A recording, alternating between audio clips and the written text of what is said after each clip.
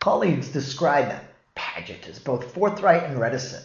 Now that may seem subtle, not that important, but that's actually a big clue. We have two words, forthright, which means open and honest, candid, telling people what you feel, versus reticent, which means you're tight-lipped, you're not saying much, you're holding back. So we say, aha, this person, Paget's a walking contradiction. She's two words that are opposite. So I look at the first blank, humble, what word is opposite of humble? And I get C, arrogant. By the way, diffident means, or similar to humble, it means lacking confidence.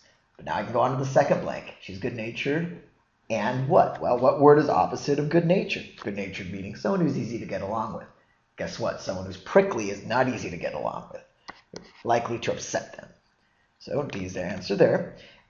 Solicitous means that you want to help someone, and that doesn't fit the context. And phlegmatic just means you lack energy. It doesn't mean you're opposite of good nature.